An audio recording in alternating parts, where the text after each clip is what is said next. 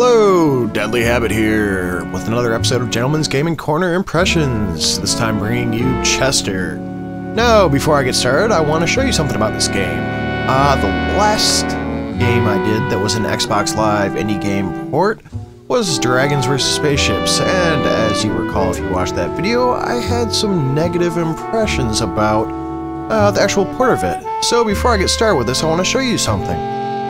This game comes with a settings app. Yes, I can configure it.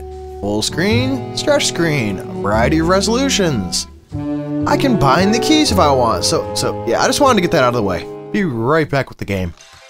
Okay, and we're back right at the title screen. See, start, enter. It's a good port. All right, this game's beautiful. It's amazing. Everything's hand drawn in it. And it's a great platformer. I've been playing it a little bit last night. Let me show you something. You collect stamps in the game and you unlock different Chesters, different characters that have different elements. So there's a lot of different unlockables with the game, element changes for all the characters. Other ones, yeah, the unlockables is really cool. There's over 50 boards to it, so let's get started. Press A, loading. Okay. So, right now it's a hand-drawn level. There's another thing that's cool. You unlock different modes for each level. So right here you can change, and they have different effects to the gameplay style. So right now at plain, it is sketch, enemies fire at a slower rate. Plain, special attacks consume less ammo. And with the Chesters I've unlocked, I've got these different types that do different element damage. So this one's grass. Let's switch back to the mode it's supposed to be. We'll go with Fire Chester for now. So the different enemies have different element styles attached to them. And different Chesters do different amounts of damage to them. See, this one, the fire does strong to them because they're grass type. Let's see here. Frosting. Double jump. Yeah, it's, I'd say it's kind of similar to Mega Man in some regards. Oh, shit. What's over here? Oh, fork. Haven't got the spork. Let's see. Can I get back up there? Shit. Oh. Yes, you will see the screen quite a bit. At least I still got the fork. Spork.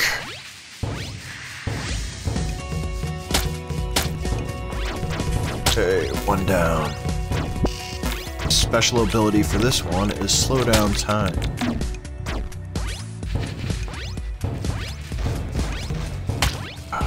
Let's see. Let's change to plain for a little. Yeah, there's a whole bunch of different modes. There's 8-bit mode. There's sketch mode, which this is plain mode. And once you unlock them from doing the worlds, you can do it at any time. So there's a total of 8 modes, I think.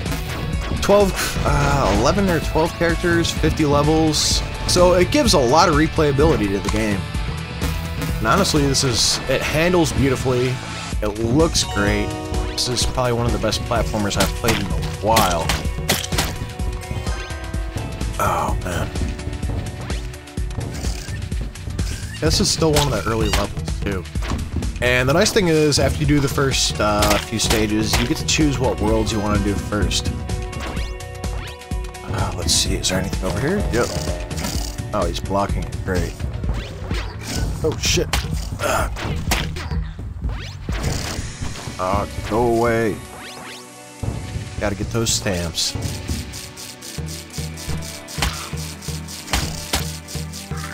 Come on.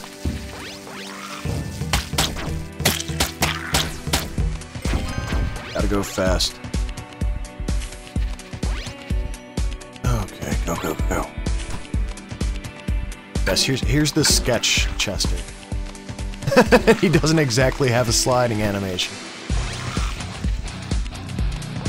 Either that or I just found a glitch in the game. This one reminds me of Mega Man. I think he's the 8-bit one. What other ones do I have? I've got this one, I think is a sketch one too. Let's go.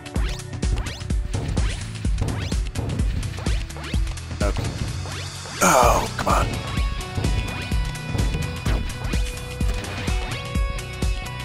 Oh, wait. That looks like there might be a secret up there. Ah, shit.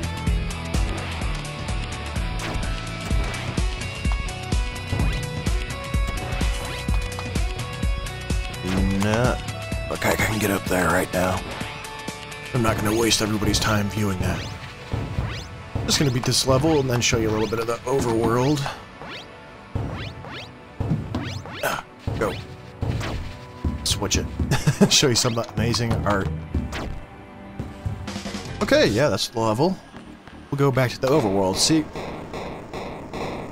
you get a choice: sketchy corner, Blocktopia, so there's a blocky style, Blueprint Vania, so there's a blueprint style, Bit Bay, LC Dystopia. I'm not sure what that one is. Let me go back to the beginning so I can show you a little bit of the 8-bit one, or the blocky world, I think it is. Let's see. Yeah, this is the blocky world. So in the blocky one, you fall slower. And boom, switch it back to traditional. So a lot of work went into the art of this game, which is one thing I love. Not only does it handle well, but I mean, once you unlock everything, I mean, you have 8 different art styles that you can switch between, and they all affect the gameplay. So I mean, it's really doing something kind of innovative for a platformer. It's something I haven't seen before, so I'm absolutely in love with this game. They have a demo on their website. Oh shit, that was the wrong laser color. But yeah, they have a demo on their website, and let's see, how do I let's go to the menu. Yeah, like I said, they have a demo on the website. It's available on IndieVania right now for 30% off at $6.95. Well worth it. I mean, I'm still early into the game and loving every minute of it. But, like I said, check it out yourself with the demo. Probably about the 4th or 5th time I said that. But this is Deadly Habit, signing off for now, and either today or tomorrow I'll finish up the last game on my IndieVania sales list that I want to cover. Alright, later. Peace. Oh, hey, you like video games? You like video games, of course you like video games. So, check out vinesauce.com, vinesauce.com. Live game streamings, a blog with videos like this and other content, a friendly community. So, why the hell are you still sitting here? Go to vinesauce.com. I'm a whole lot removed from them dominate packs. The packs with the church.